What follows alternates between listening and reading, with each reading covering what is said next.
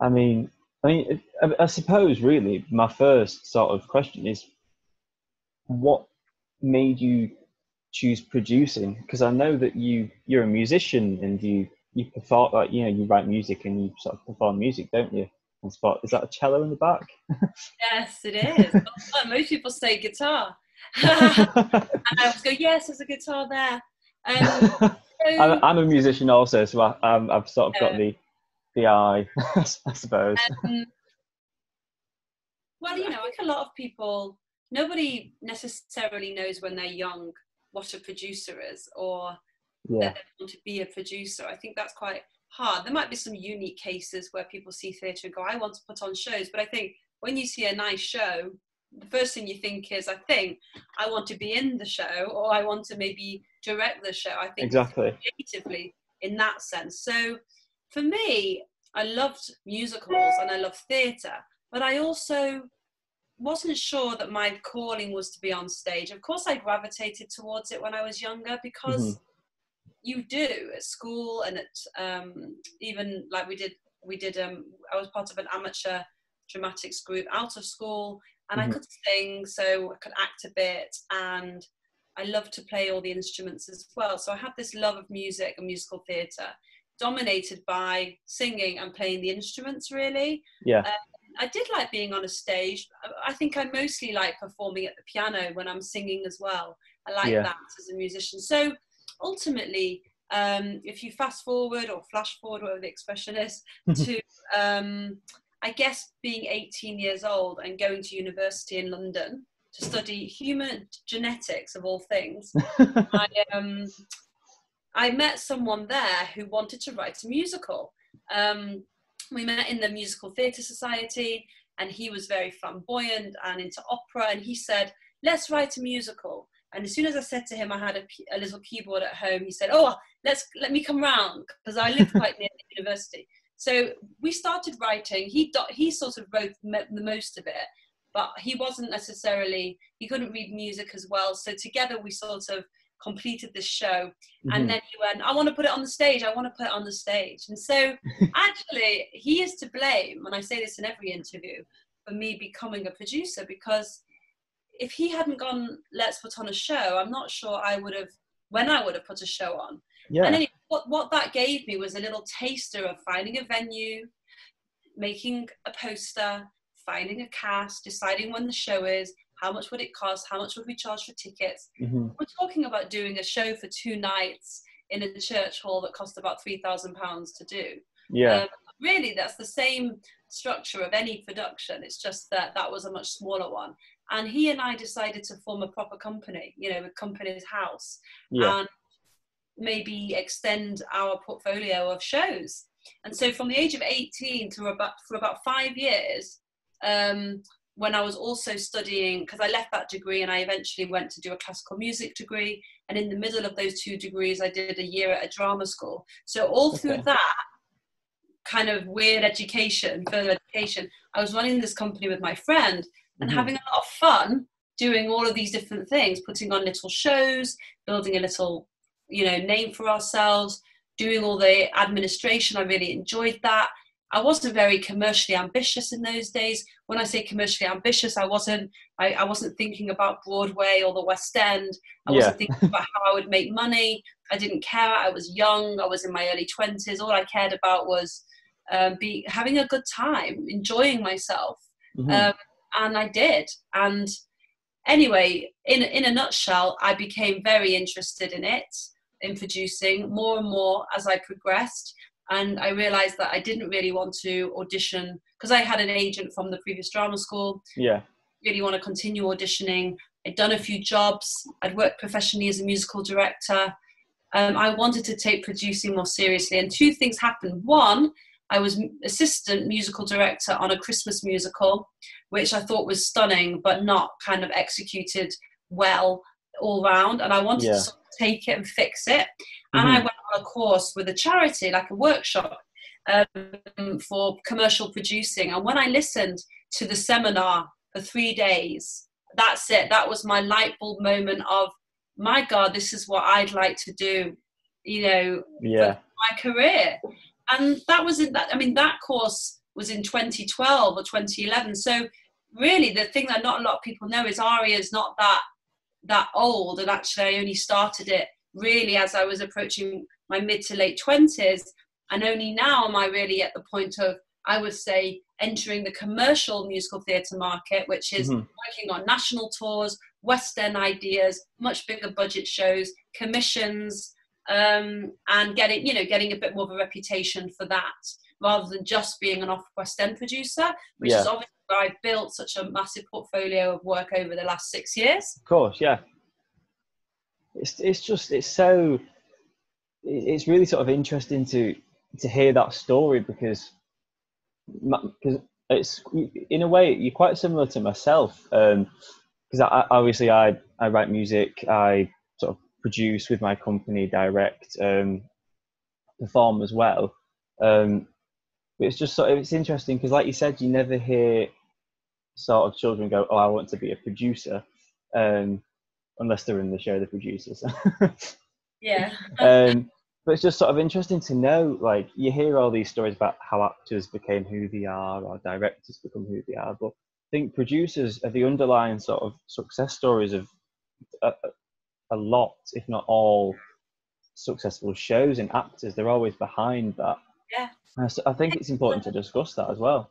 It takes a long time as well. You'll find that most successful producers, or people that they are, I say they're not old, but you don't really hear that the biggest producer in the world is 21 years old. It takes time to be able to build.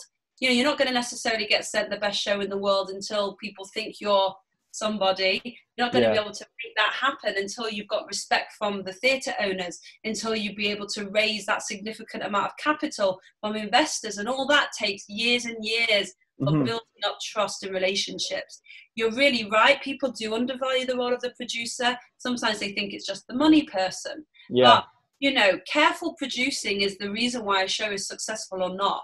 And they are incredibly important, from the title choice of the show, to who directs the show, to how do you build the rest of the creative team, how much do you pay the rest of the creative team, are the deals right, where are we going to play it, how long are we going to play it for, how much the ticket price is going to be, how are we going to market it, when we're going to market it, who's in it, every single part of the process. It's not just putting in money or providing of course. It's a very delicate role that has that relationship with every cast member, every part of the creative team. You are the person that makes those decisions, and you get rewarded when something goes well, and when it doesn't go well, it's devastating for everybody, but especially for someone that's been producing it behind the scenes for many years before. Yeah, it's like you said, like it all stems from that one producer and that producer's company. It also, if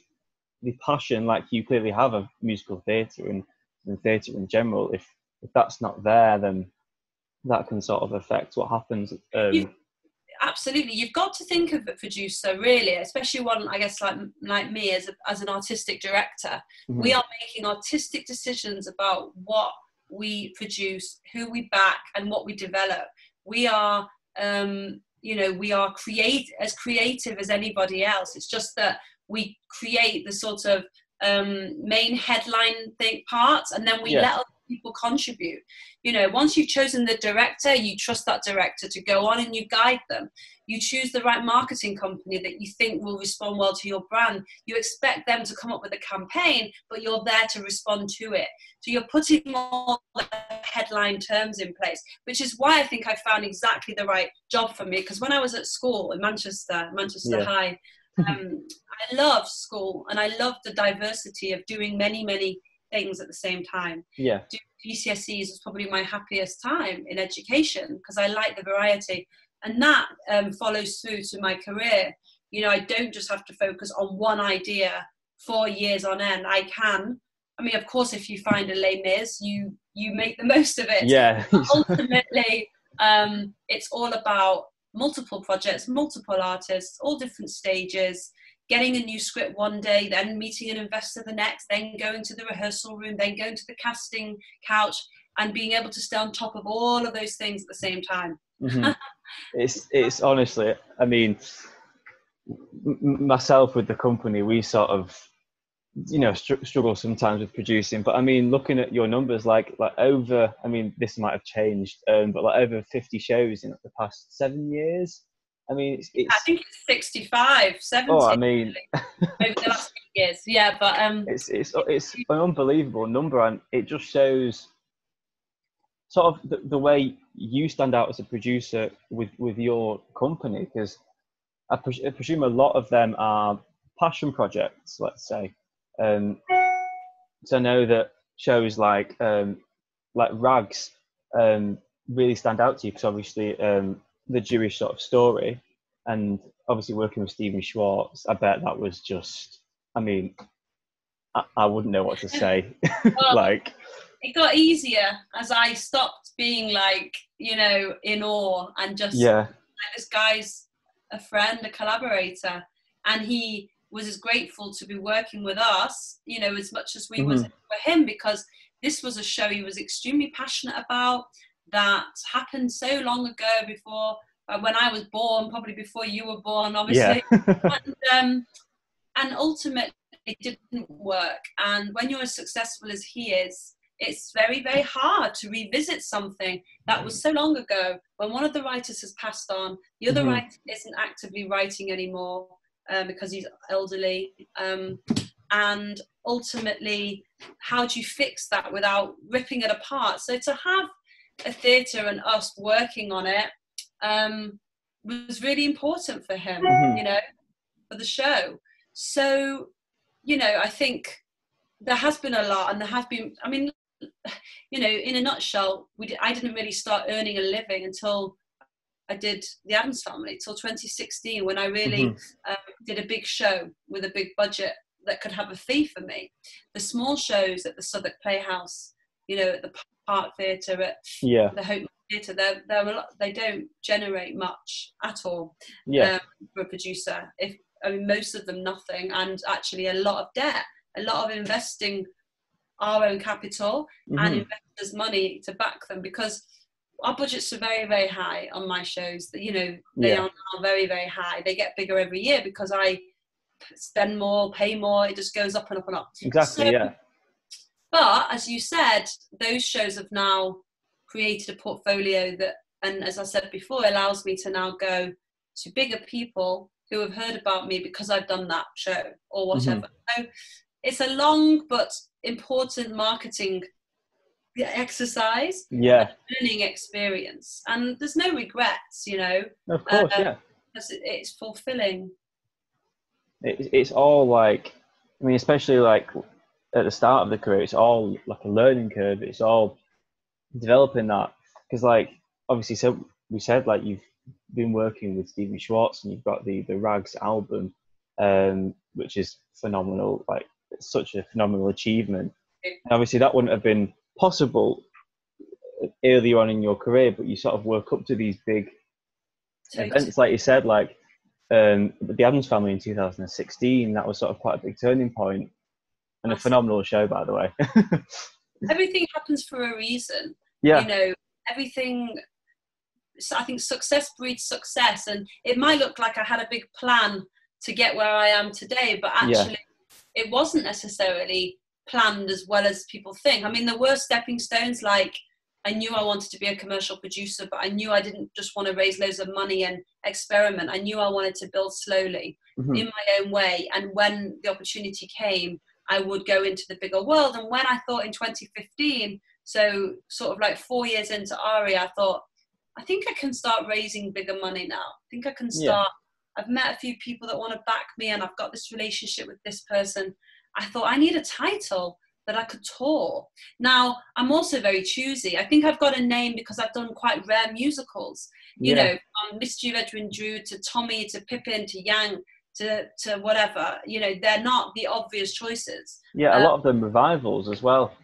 Yeah, and a lot of new musicals as well with my From Page to Stage series. So I got a reputation for being quite, I guess, brave, but I didn't want to just take a big title on tour. I wanted to find something fresh, and that's when I went after Addams, and that was bold and crazy and brave, because it could have just not happened.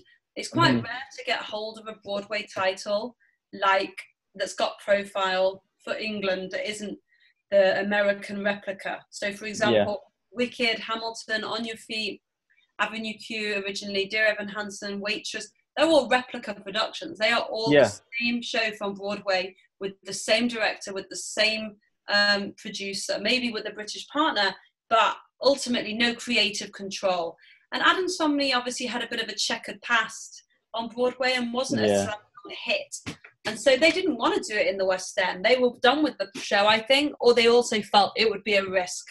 And that meant that we could get a hold of such an amazing title for a non-replica British premiere. And that taught me so much on the road about making money, about marketing, box office, that scale. And I found it exciting. Had a great producing partner who I learnt from, who had done a lot of touring, so was able to build the most amazing stage management team, great venues, because all of that's part of it. Having the right venues, having the right deals, having the right running costs. Every single part of the equation needs to be thought through. It just shows like how important, which sounds stupid to say, but how important a producer really, really is. And like we said before, sort of maybe a bit underestimated within the industry. And like you said, people just think it's about just pumping money into it. But like you said, as a creative as well, with your sort of musical and creative background, it's so much more. I'm just curious about this one. So obviously a lot of your work maybe has been passion projects and shows you've been wanting to revive, and like you said, shows that sort of have been dormant for a little bit and you've brought back. Are there any shows now that you sort of want to grab and make your own and revive in a way? Of course. Like is that the end of the question? Yes. Yeah. Oh God, yes, of course. There are more revivals I want to do, but the list is getting smaller because obviously there's only so many shows that existed since 1920, and some of them I'm not going to do ever. Some of them are never going to be done, probably by anyone. Yeah.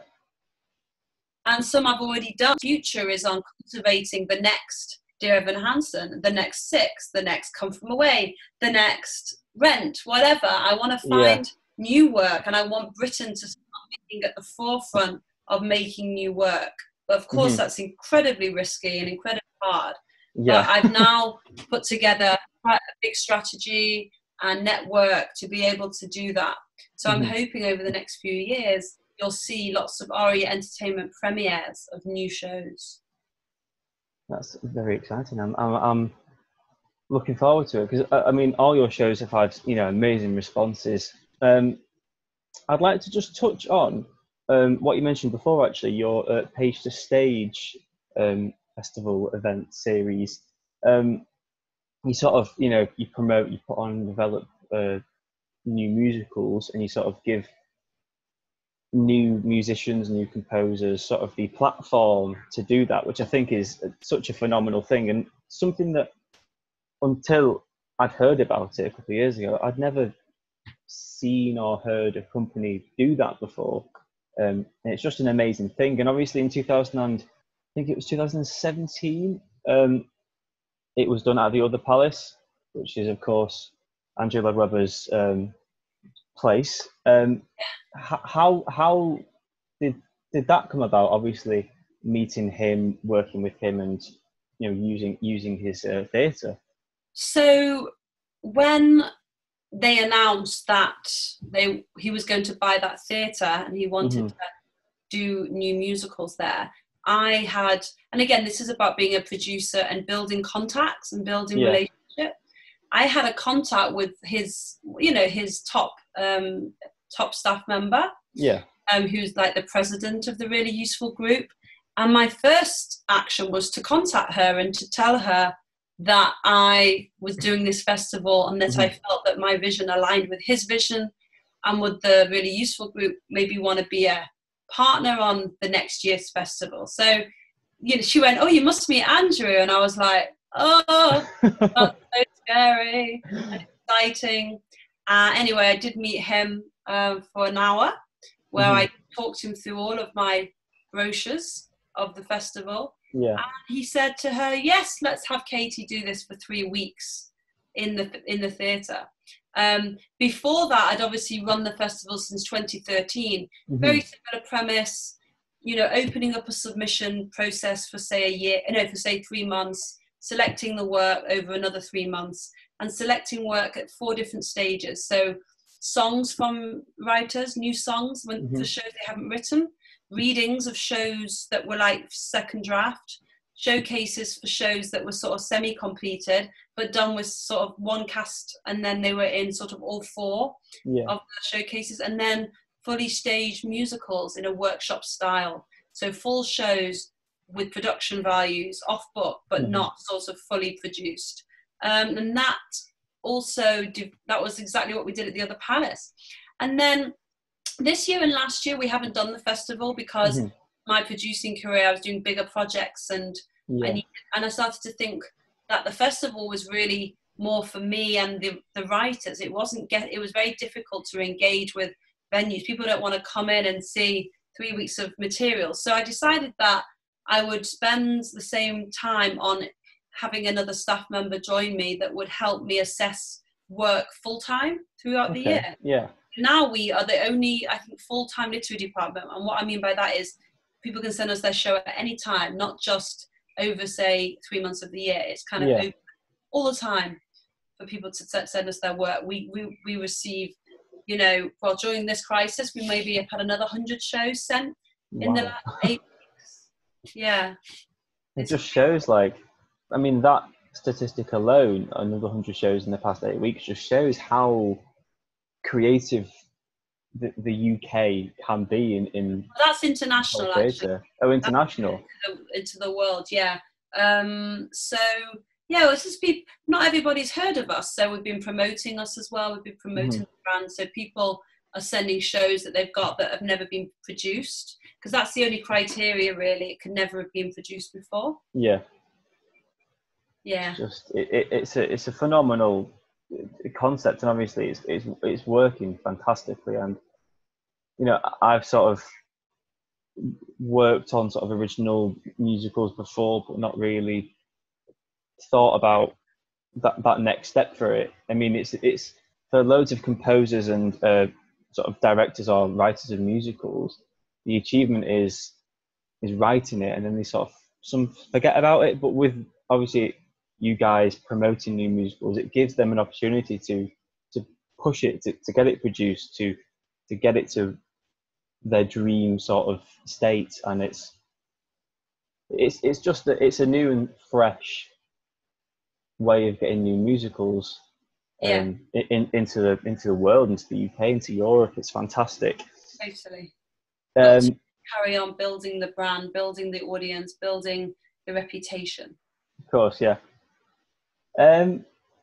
So we've touched on Stephen Schwartz. I would just like to talk about the sort of the way you've sort of touched on his shows, because obviously you've worked up with on Pippin and Rags and Children of Eden. That was a West End charity gala, and obviously we've got the Rags album. Have you always been a fan of Stephen Schwartz, or have you just sort of stumbled somehow on working on a lot of his shows?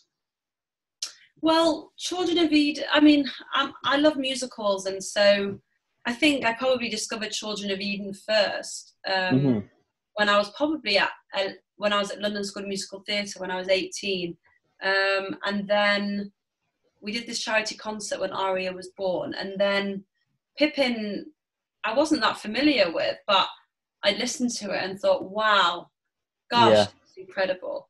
Rags was, obviously Rags, he didn't write the music, he wrote the lyrics, so slightly different, but that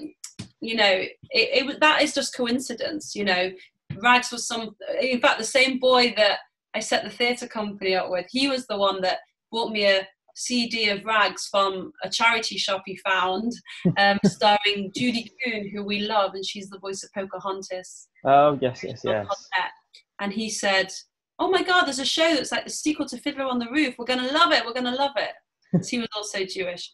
And then I researched the history of the show and never thought, oh my God, years later, I will produce the final version of the show. Like, it's going to be published as the new rags. Like, that's just an unheard of, right? But, you know, I don't know. I wrote to, when Stephen came over for Pippin, we went for lunch, and I said to him, I'm sorry, he didn't come over for Pippin, he was over, and we said, do you want to come to Pippin? And then I said, I love rags. I'm that girl who wanted to do rags. I mean, because I did a concert of it in 2014 as well. I've done it 3 times. I said, I'm the girl who's obsessed with rags, and you wouldn't let me put it on. And he was like, well, what a time to ask. He said, we've now revised it, and we'd be really interested in a production of it in England. And that's how that started. It's just a phenomenal story. It all works out. It's honestly fantastic. And I mean, the fact that you can say you've worked with like Lloyd Webber and Schwartz and all these like phenomenal people, it's when you start out, you don't think of these things. Like you said, like it's weird to think that the new revised sort of new version of Rags it's yours. It's with your name. You don't think of these things, but when they happen, it's just such a turning point and such an achievement. It's like an achievement you weren't expecting. It sort of makes it better. I'm just looking at some of these posters, like when we did the hair production. This is what the marketing company gave, and when we get the Rags CD, I probably will put it in a frame. And you're right, it is a great achievement, and it's an honor, really. And it's even more so with that show because it's personal to me. Of course, yeah. You have to pinch yourself, but you also, it just becomes your life. Yeah. With these sorts of people, and you realise that that's what happens. The more you work, the more chance you're going to meet these legends, because in musical theatre, it's a very small group of us. Yeah. Small industry, you know. I go to New York and I know most of the people. It's very, very interesting business, and you've got to be nice to everybody on the way up, because you never know what might happen. Precisely. But like you said, it is such an amazing business, and I'm just wondering, like, over the past couple of years, a lot of, like we said before, a lot of Broadway shows especially have come over. It's such a question that I can't even answer it, but do you have a particular sort of favourite show or sort of more preferred show that's come to the West End in the past couple of years? For me, it's more the diversity. I like musical theatre complements each other. So, you know, I love to see Come From Away one day and then Dear Evan Hansen the next day. And obviously, a lot of the shows I've produced, I love, and they couldn't be more different. Some of them are so different. I love the Secret Garden's beautiful romantic score. I love Hair score. I love the legit nature of Rags score. I've done Tick Tick Boom. I love Pippin. I love Sondheim. I love Jerry Herman. You know, it's literally just so many. It's just one thing, you know. Yeah. All is amazing. One minute you're listening to Sending the Clowns, you're like, oh, Sondheim, and then you just listen to something simple like All I Ask of You by Andrew, and you're like, oh my gosh, what a tune. But you know, I don't know, it's going to change a lot. It's only 100 years old, and musical theatre is not just the songs anymore, it's everything, you know. So there's not one particular show or one particular style. It's everything. It's how different shows can be, and how brilliant that is. And it's such like that answer is probably the same when you'd ask like different people, like, cause I couldn't name, like, you know, my favorite show, or it's like when people say, like, name your favorite show, you go, oh, you've got this and then this, or like your favorite composer, and because there's, like you said, it's such a small pool industry wise, but the quality in that small pool is unbelievable. So I'm just this is again just sort of an open sort of question, but regarding what's happening now with theatre in the UK, especially, um, what what do you think is next? Which I know is a difficult question, but what do you think is coming next for theatre? Obviously, regarding the terrible thing that's happened, the pandemic. What do you think I mean, if you next? asked me last week, I would give you a different answer to this week, because there's Hmm. been a lot of, there's what I feel and there's what I read. I mean, I was hoping last week that by the end of the year we might be open by the Hmm. autumn, but the more I read, the more I'm being told that's not going to happen, and it's going to be next spring onwards, even summer. So Yeah. right now, I'm literally not planning nothing before the second half of next year, and Hmm. trying to think about what, if that's not a thing, when can I start a show before then, and also how I can generate and restructure the business to make money and opportunities if it's not in theatre, which is very difficult. But so I don't know. I believe theatre will definitely bounce back. I believe theatre will thrive again. I believe that we have loyal audiences, we have great talent, but I just think we've got a bit of a way to go before we can fire up those machines again. Yeah. And I don't know when that is. I'm still waiting to hear from people more experienced than me, the government, whatever. Hmm. All I can do is sit and and hope that the virus disappears, giving people confidence to start things up again. Yeah, but all I can think about is my business model, Of and course. Yeah. when I commit to shows and when I can commit to tours. And I've already had to restructure 3 tours, which I started to do 8 weeks ago, but none of them are Yeah. cemented yet, because they're always moving, because everything's Hmm. moving. So it's very, very hard. I've been building to next year's, work for so long, and to think that it's all been compromised is very hard. It is very difficult. I mean, it's such a, like you said, like if I asked you that question last week, you give a different answer. It's constantly changing, and it's so devastating to hear about some theatres closing down, Yeah. and some shows. I mean, obviously this is Broadway, but like Frozen is sort of been taken off Broadway.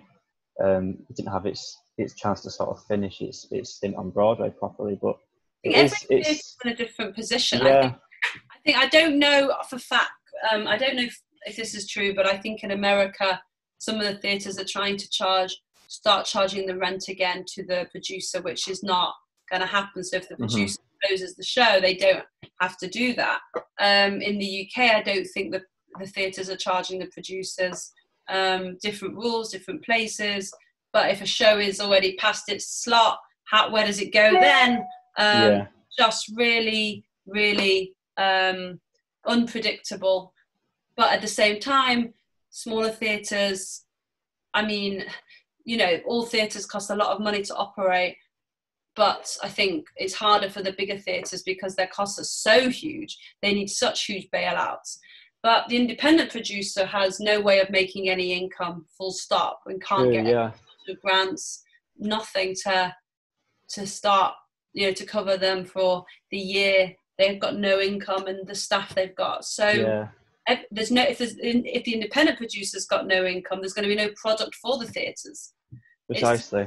all a problem, Hmm. big problem. Sort of Um, affecting yeah, all factors really, sort of everyone we are involved. the worst industry hit because we cannot just fire up with a day's notice, and we Yeah. have astronomical costs to start a business up again. No Precisely. business spends millions just to build a product to see if it can run. Most businesses they buy the product for what they can sell, Yeah. So it's really, really bad.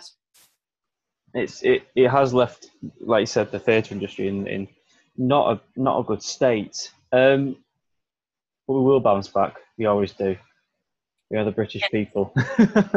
um, and I suppose to sort of close this in a way on sort of a a brighter note, let's say, what advice or sort of what words of wisdom, obviously from your amazing career you've had so far, and it will be even more amazing in the years to come, what sort of words of wisdom or advice would you maybe give someone who's looking to go into producing, or even just to have their own company, or to sort of wind away into the theatre in some way? What would you say to them?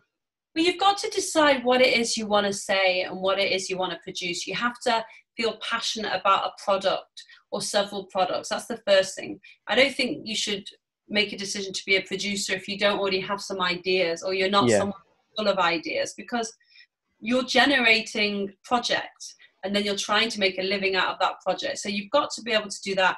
You've got to be willing to put the time in and realize that it might be a long time before you might even generate an income. So you have to think about the way you're going to survive, how you're bringing in an income at the same time, when you're building up a smaller company and doing smaller shows that cover their costs but don't really make anything.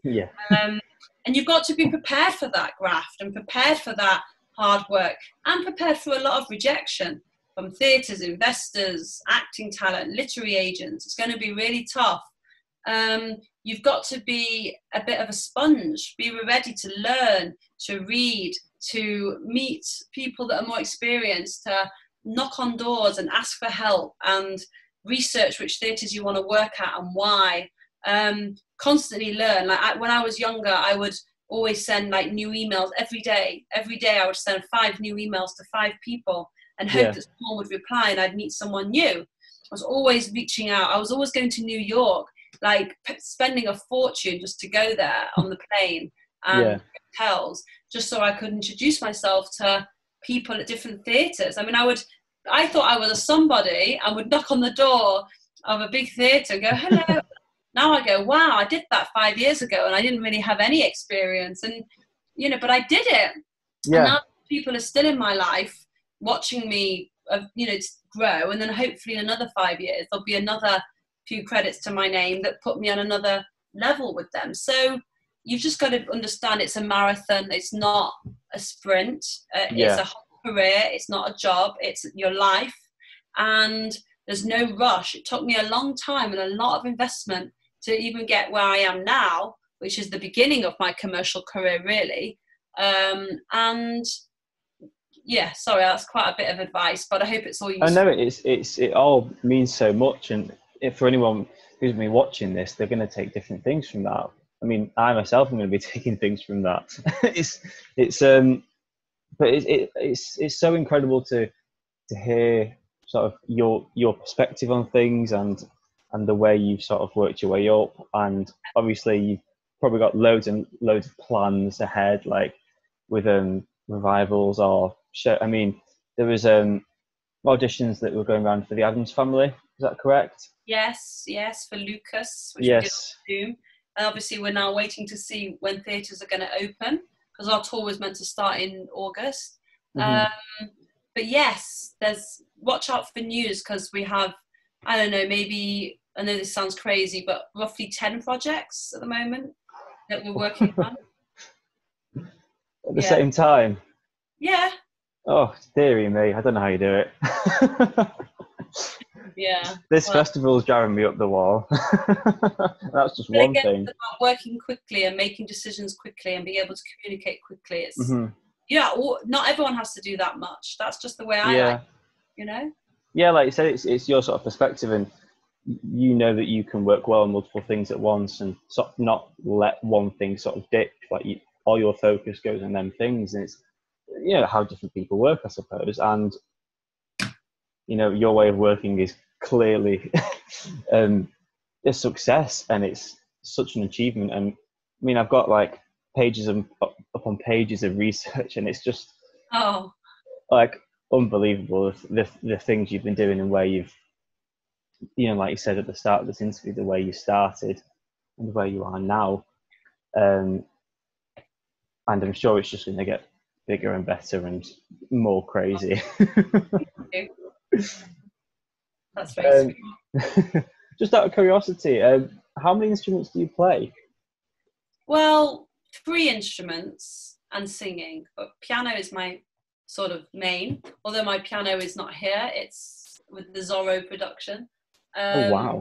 And it's and then cello I learned at school because I wanted to be in an orchestra, and then I played like basic guitar as well. That's one thing I've missed as I've got more busy, not having time for the instruments, and that's something I wish my piano was here because I'd be playing it, and it's Yeah. not. So that's a shame. It's usually there. So, yeah, I think I'm going to try and find more time for that. That's my reflection. Yeah, I mean, for me personally, it's been a fantastic time to just sort of sit on that piano and just either write or just mess around. But I'll very often play through whole scores, just to sort of let out some emotion or anxiety or whatever. Yeah. It takes a while to go through whole shows, but it's the joy that musical theatre brings. And also, I've never actually, this sounds totally bizarre, but never spoke to anyone who plays the cello. Very interesting. I've always wanted to play the harp. So my main instrument is the piano, and I play a bit of sort of rhythm guitar. But I've always wanted to play the harp, but that's quite an investment. Well, do it. You only live once. Exactly. Maybe I'll ask Santa for it for Christmas. Yeah. Do it. Oh, we'll see what happens. But yeah, I think we'll call that there. It's been amazing speaking to you. Oh, thank you. And obviously, I wish you the most amazing success. And I hope you and your company and the whole theatre industry sort of get back to their feet sooner rather than later, because us theatre goers and us theatre makers, we miss it. We really do. Yeah. I mean, it's been sort of nice every Friday for the past couple of weeks watching the Show Must Go On, the Angela Weber musical that's been on YouTube. That sort of kept me going. It's like, I can't wait till Friday. For sure. But keep doing. You're doing exactly the right thing. Staying motivated, doing things that empower you, because it's really hard on mental health, and actually giving back is very rewarding. So you're doing a great thing for other people, and that's great, and that's all that matters. And that's exactly how I started building Aria. I just did lots of great work for people and audiences, and all that mattered was the work and the now, not worrying about the future, just worrying about the now. And you know what I mean? Yeah, exactly. I mean, we're sort of running with the hashtag keep creatives creating, because that's what these two events that we've been doing over lockdown, that's sort of what we've been trying to promote. Like, it's keeping us as a company creative, but also we're getting like hundreds of writers, actors, professionals like yourself, sort of just promoting it and helping us creatives get through it, because it is a difficult time for us all, and it's just keeping that extra bit of positivity and that creativity going.